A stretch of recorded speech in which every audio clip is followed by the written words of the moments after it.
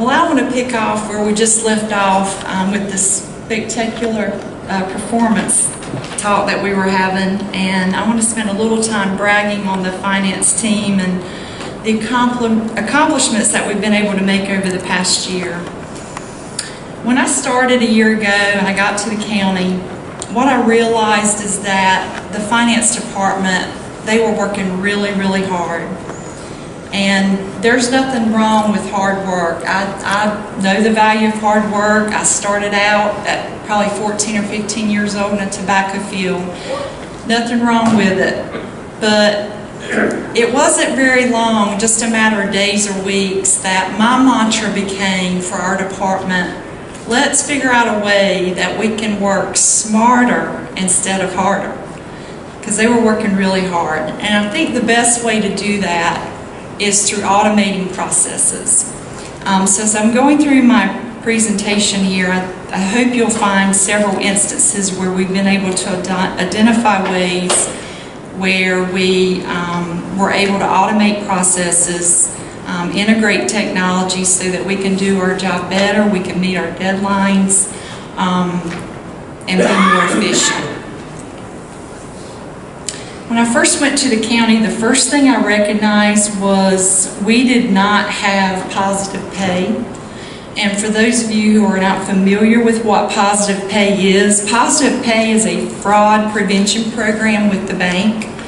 So basically, before the county issues any checks, whether it be one check or whether it be a check run with 400 checks, we share a file with our bank listing the date, the check number, the payee, and each amount of each and every check within that check run. And so what that bank does is they receive that file and they say, okay, as checks come in and clear the county's bank account, unless it's on this list or a list they've sent us recently, we're not going to pay it. It's going to get rejected. So what that did is that decreased the chance for fraud on our account greatly. So I knew that I was not going to be able to sleep at night until that was done. So that was one of the very first things that we did. Over the past year, we've had 4 vacancies in the department. The first vacancy happened in March, so I came in January, and within 2 months, the deputy finance director at the time resigned. And of course, we were right in the thick of budget. And then after that, it was audit. So it was actually the fall before I was able to recruit and hire my deputy finance director, which we ended up doing an internal promotion. As many of you know, Sharon Rose from the water department, she was hired as the new deputy finance director. Now what that did was that created a vacancy in her old position. So we've been able to fill that. That person's been on board for about 2 months, and we're in the process of training that person. In November, the accounting specialist 2, who was Angela Andrews, she decided that she was ready to retire, and good for her. Nobody can blame her for that. Wish I could do it. So that created a vacancy, and then the extra vacancy was the staff accountant position that y'all allowed me to have in the budget, where I took a vacant administrative assistant and used some part-time salaries, and we were able to change that position to a staff accountant position. So we just interviewed those 2 positions within the last couple of weeks. I've made offers on those positions. The candidates accepted. They will be starting on March 1st. Another big project for us was our financial software upgrade.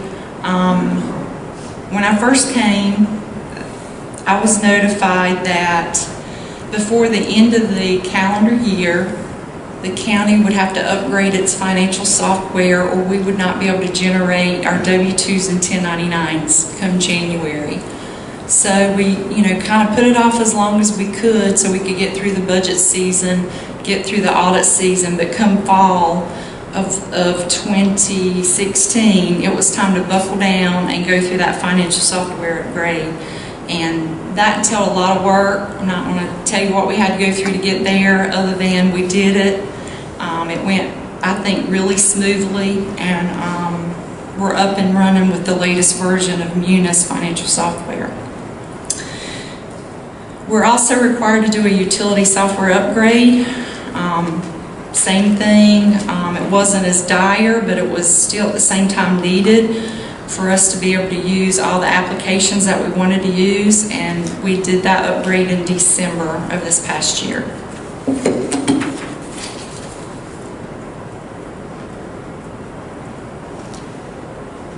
So the next two items on the list, audit work and budget work. These are my two big projects of the year. They probably consume about 60 to 70% of my time and my workload.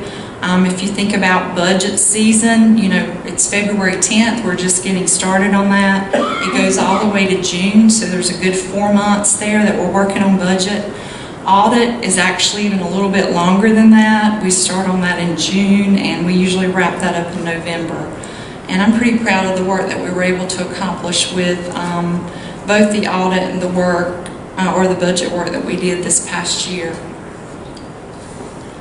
Scanning and attaching electronic vendor invoices. This was a really big win for our accounts payable department. It does require a lot more work on the front end, but it pays off on the back end, so that when the auditors get here and they need copies of invoices, or if I'm asked by, say, the county attorney to get something back from the year 2012, you know, there's going to be a time when we can just click in the system and produce a copy of that invoice from where it's scanned in, and nobody's going to have to go out to the storage unit and try to climb over a bunch of boxes and try to figure out where the hard copy's at.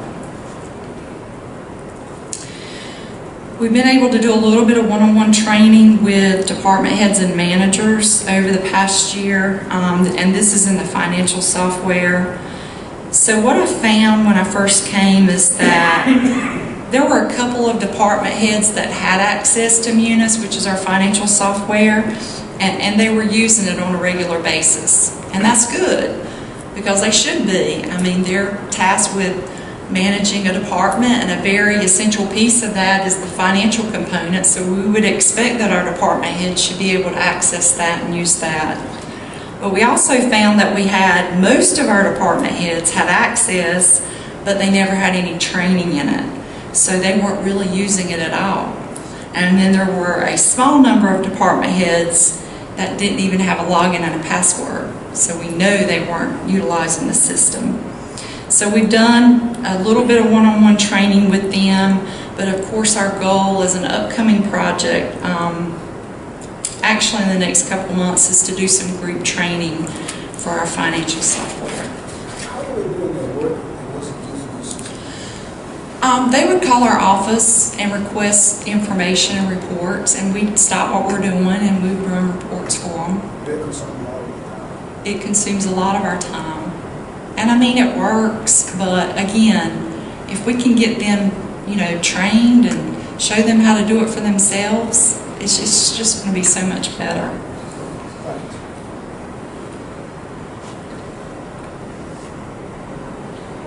Investments, from what I can tell, there was not a lot of investments done by the county over the years, so I was able to actually project out the cash flows coming in and going out on a monthly basis, and I've been doing some investments, and you know, the general statute does dictate what type of investment instrument that I can invest in. So as a result of that, I do anticipate that the general fund will pick up about an additional $35,000 next year in interest income. The waterfront's probably going to be at least that, maybe more, because I don't see where they've done any investing. Their cash reserves have been sitting in the operating bank account, pretty much earning no interest at all. Accounting cleanup, we talked about this a little bit yesterday, Brian did, particularly the invoice coding. You know, they were all over the place, and so what we've tried to tell everybody is, you know, you need to code the invoice to the line item where it makes sense, not where you got the money at. And that way we can make sure we can look at our historical trends, and there's actually some integrity with our historical trends as we move along. Everybody remember that we cleaned up 7 months worth of bank statements. Also, we've been utilizing capital project funds. You've seen those in your packages month after month for your board meetings. And that's actually the proper way to account for any kind of capital project that you do that spans a multi-year. You want to utilize a capital project fund for that. More timely posting of revenues. We've made good progress here. There's still progress to be made here. One thing I noticed when I came last year, I was learning, so I would go in there and I would run revenue and expenditure statements and balance sheets, and I was, trying to figure out where all the funds were and the revenues and the expenses, and something just didn't look right. So I began asking questions, and what I found out is even though our deposits would get to the bank on time every day, it might be months and months later until it actually ended up in the financial software. So there was just a really big lag in getting the money in the bank, which was being done on a very timely basis, but then posting it in our financial system was taking literally months for that to happen. And so, a couple things, and I'll get to one or two of them when I move along here, but I think being understaffed, over the years is a big piece of it. You've heard me mention this before in a board meeting. Farragut tax system, when we pulled the trigger on that, or when they pulled the trigger on that a couple years back, they did it before it was integrated with the financial software. So in a perfect world, what would happen is everybody would come and pay their tax bill for the day. At the end of the day, you pull your cash drawers, you reconcile your cash, you run a report in Farragut, and you make sure it matches up. And then you put your money in the bank, and you literally just click a button and you say, okay, all this financial information on what that money represents, you click a button and it goes over to the financial software, and it tells you how to distribute it, because we're collecting all kinds of, hundreds of different types of taxes and fees. So if I come in as a taxpayer and pay my bill, I could be paying, I am paying a county portion, I could be paying a municipal portion, I could be paying a fire tax piece, I could be paying an EMS piece. So right now, that is all done manually. And I have one position that probably spends 50, 60, 70% of their time getting reports from the tax department and reconciling that in an Excel spreadsheet. I can't let us go without saying this. That's one of the main reasons that we got into Farragut. And I'm going to say it to this board again, and I don't give a damn if it goes in the newspaper. You've got some serious problems in your tax office. Just remember, when it falls on you, you're not going to like it. And as long as you keep the people, the guy, Bobby Parker over there, you're going to continue to have them. Well, in fairness, I think the tax piece was up and running. That's a separate piece.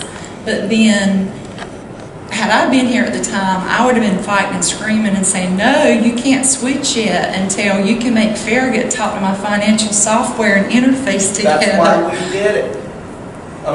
So that Bobby was supposed to be running this. Here earlier today. Why did you talk to him? We've been talked to about it over and over and over again. Bobby's done everything that he can do to torpedo Farragut because he didn't want Farragut.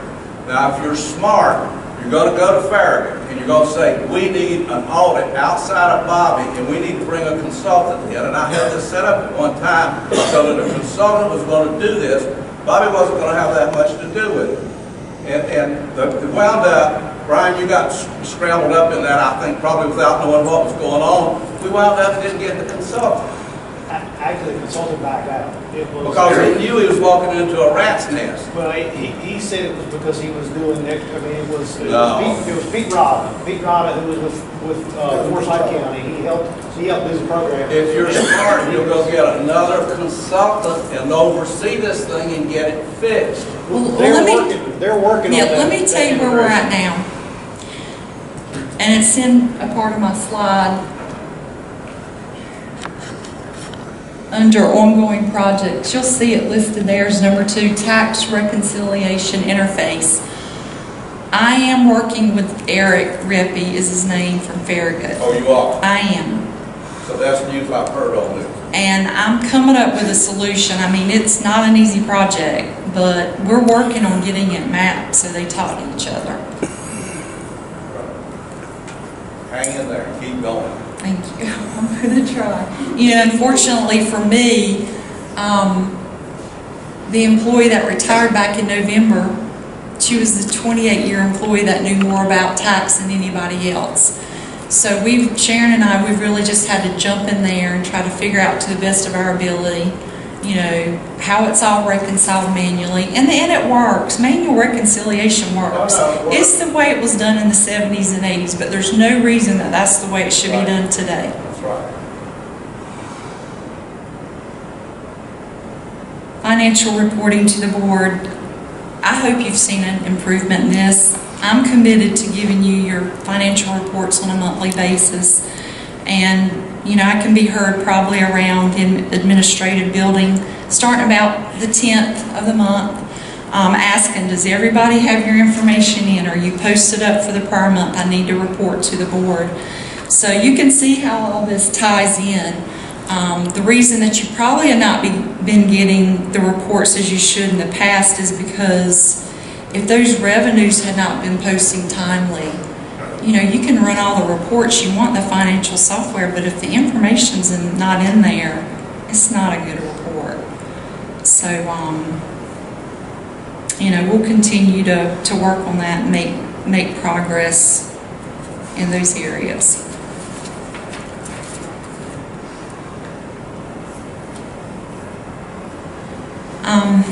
Customer service transition from water to finance. I didn't hear Christine's division from the water fund to the finance department, and that all happened, I believe that was in November or December. That did go before you as a board, and that decision was made after Sharon left the water department and came back to finance. And my understanding is that customer service used to be under the finance department, and it was temporarily put under the water fund. And I think we all just saw this as a good opportunity to move it back under the finance department.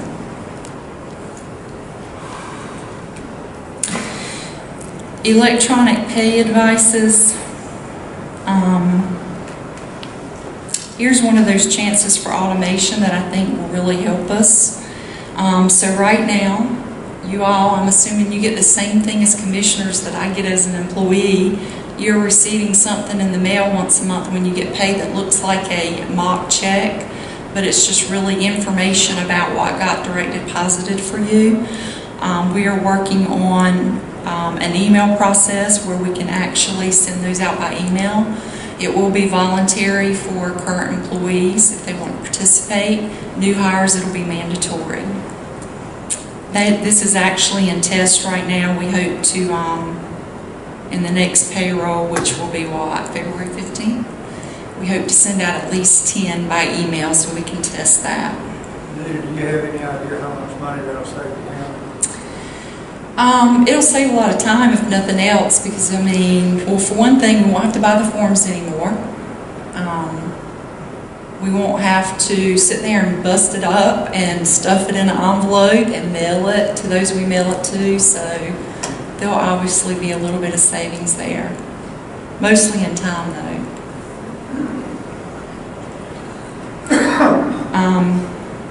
Bank check file. This is another opportunity for automation. So right now, what we do when we balance our bank statement is we sit down with the monthly statement from the bank, and we go one by one in our system and we check off every check that's cleared the bank. Now that's easy for my personal account because I probably write, I don't know, 10 checks a month now. But for the county, we write about 1,000 checks a month. So first of all, we're spending about 4 or 6 hours a month doing that every month, and then there's a lot of rooms for error. You can imagine sitting there for 4, 5, 6 hours clearing checks, how many errors you're going to make because those numbers they just start running together. When you go back to that electronic payroll business, Yes. is there any way that you, in the system that for county employees, if you put it on the system, since we're doing that, that they can check, see if that money was, how much money it was made that week? Is there any way that you can also put on anything that their sick leave time and their payroll time, like a orbit system? It's on there. It's already up there. It's on their check. Now, it's usually the month prior. Okay, that's right. Yeah. You're looking at yours and you don't get the second one.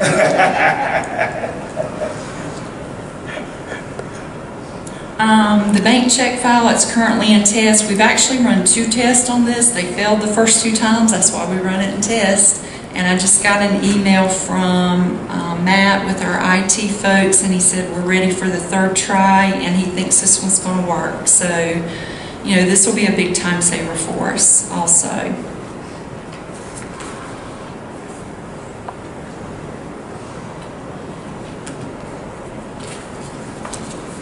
Online requisitions, for those of you who are not familiar with what that is basically an application in our software where you can go in the system and do a purchase order or a request for purchase order.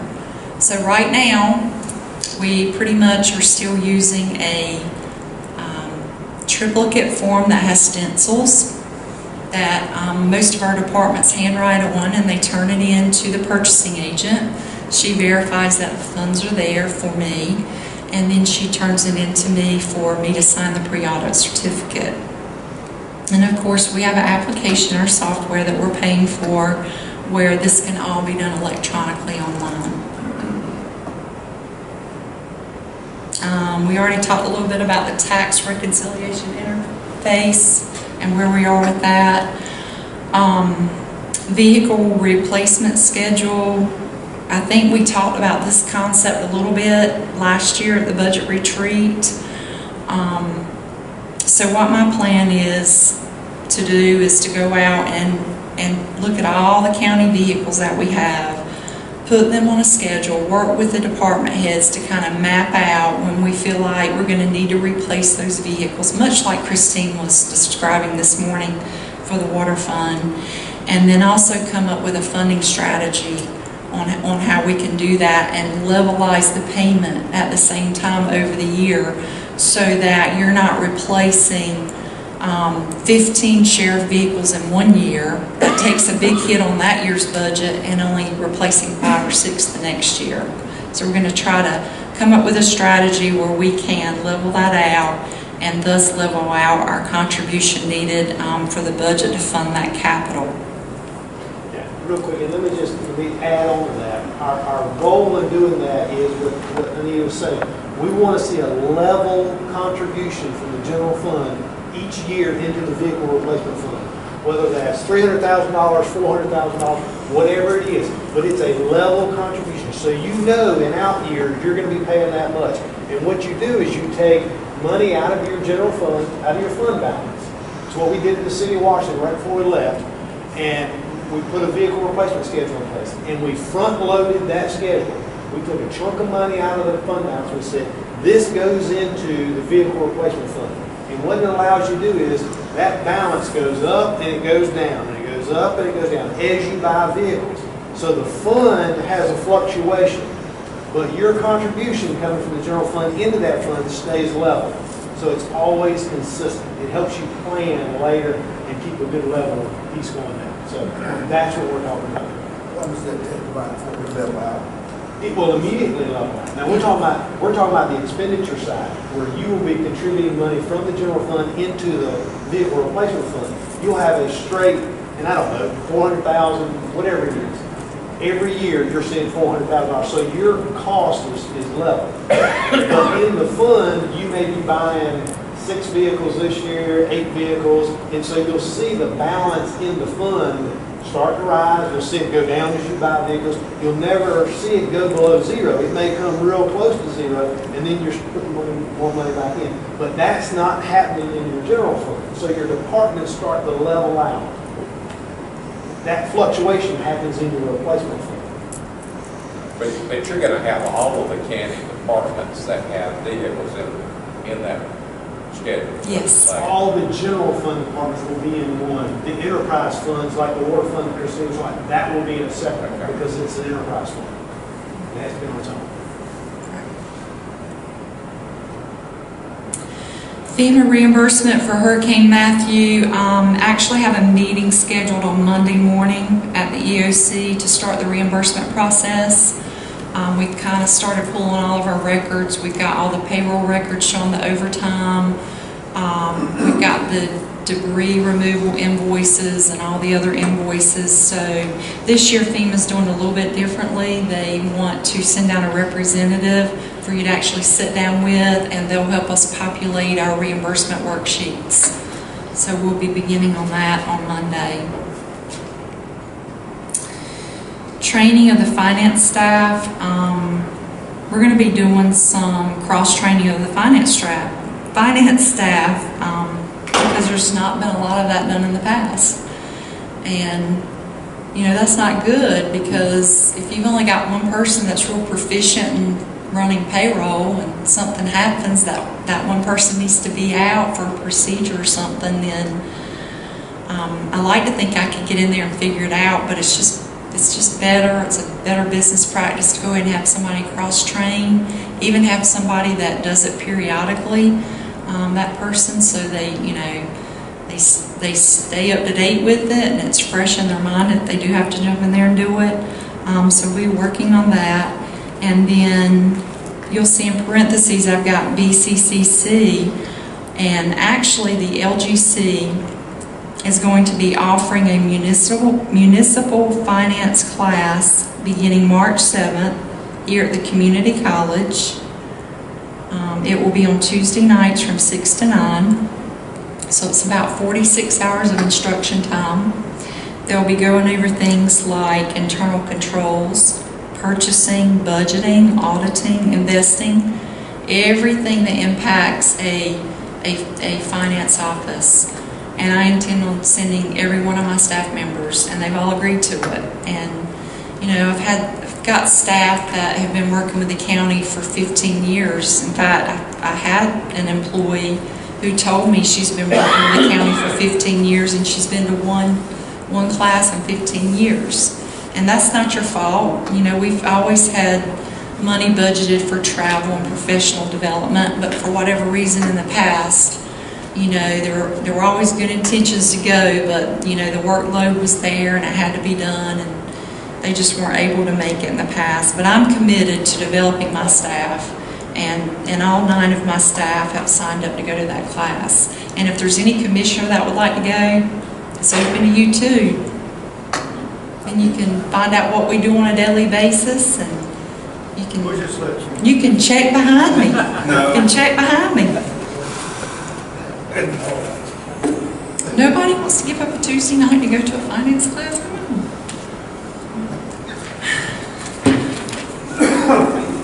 Upcoming projects. So I don't know if you've noticed yet, but if you work in the finance department, pretty much your responsibility is keep up your daily work and meet your deadlines, and then everybody's got a special side project. All of us. S-Cheats is going to be a big project coming up for us. So what we found out when we were balancing that 7 months worth of bank statements is that there's some really old checks out there. We've done research on them. We know that they are probably owed to either the taxpayer or the vendor, but we've got to go through a process that is mandated by the state where we need to send them a letter, and basically the letter says, you know, in 1999, and there are some that old, the county wrote you a check for $28.90 for a refund of your taxes, and our records indicate you never cashed that, do we owe you this money, yes or no? And if they check yes and send that back to us, we void the check and we reissue them a check. And that's just a wash for us. It doesn't cost us any money. If we don't get the letter back, then we have to send that money to the state, and that's cheated. RFP for banking. I've been told that we've been with our same bank for like 20 plus years, and our fees are high. And when I went through an RFP for banking services at the city, we saved about $40,000. So it's a good project. It's a money-saving project, and it's one we want to do, and it's one we want to do sooner than later. It's a long project. It'll probably take us a year to switch banks, believe it or not. I went to a conference back in the fall, and Wade County gave a presentation. They went through an RFP banking process. It took them 2 years to switch. So if it took them 2 years, as big as they are, hopefully we could do it in a year. And you think, well, what in the world? Why would it take a year? Well, all these other things that I talked about up here, that positive pay, that bank file, you have to get all that set up with them.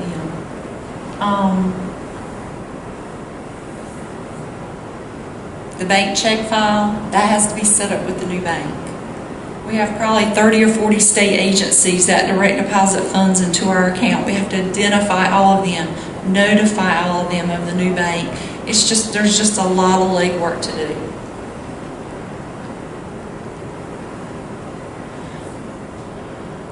Lockbox, that's currently being utilized in the water department to process the mail payments.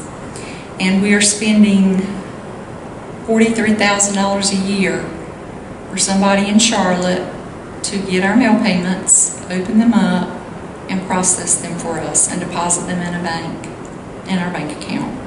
And it ends up being about right under $1 per check. So in talking with Sharon, and once we get everybody housed under one roof, and we've got our whole team together, and we'll be able to share responsibilities and kind of pull from different resources and folks, we're thinking that's something we can probably bring back in-house and save that money. And I think we can do it without hiring anybody. If we got to hire somebody to do it, it probably doesn't make sense by the time you calculate in the benefits. But I think we can make it work. We certainly want to look at it and see if we can make it work.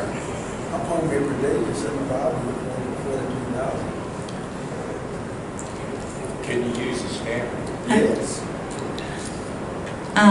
I talked about this a little bit earlier, software group training. I had mentioned that we've done some one-on-one training with departments and managers. We actually want to do some group training for the financial software, and I was kind of really ready and set and go to do this, but there were 3 things that were kind of holding me up. First of all, that upgrade I told you about we went through for the software, it really didn't make sense to train them, go through an upgrade, have to bring them back in and retrain them. And then the other thing is that online requisitions component that the departments would be using. We want to make sure we've got that up and running before we train them. And then the other thing is I want to get my 2 positions up and running so that they can be a part of that training too, because that's going to be good training for them.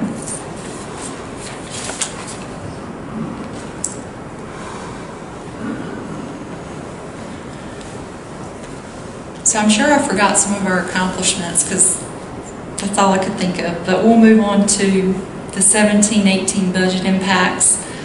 I thought it would be a good idea to just kind of, even though this is so early in the process, you know, we're really just getting started yesterday and today, kind of let you know the things that we already know that we're looking at.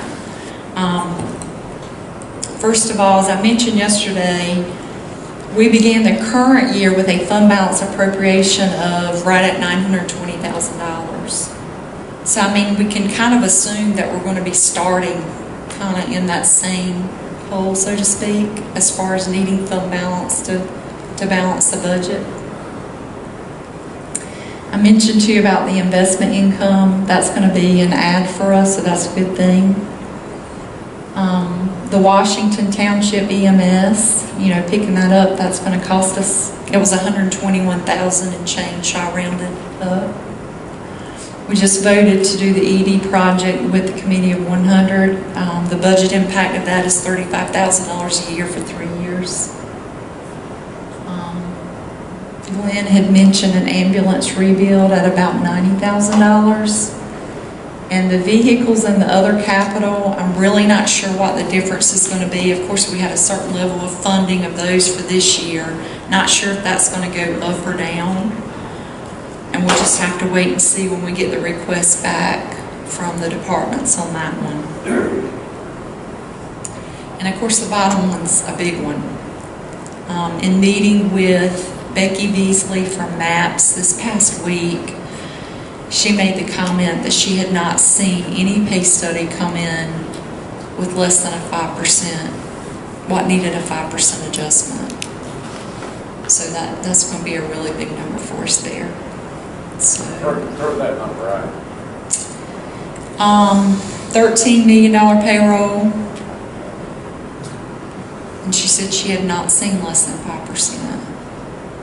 And she'll be giving us some strategies for implementation. She won't be giving us any money, but some strategies for implementation. So.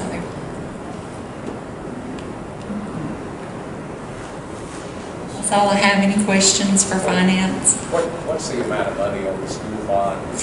I forgot to mention that. I got to tell on myself because I mentioned to you yesterday that that would be falling off. We picked that up 4 o'clock this morning. I went back and double checked myself. I thought it paid out in June of this year. It pays out in November. So we actually will have 1 more year of it. It falls out in the revaluation year. So we won't pick up the $450 next year. It'll be the following year.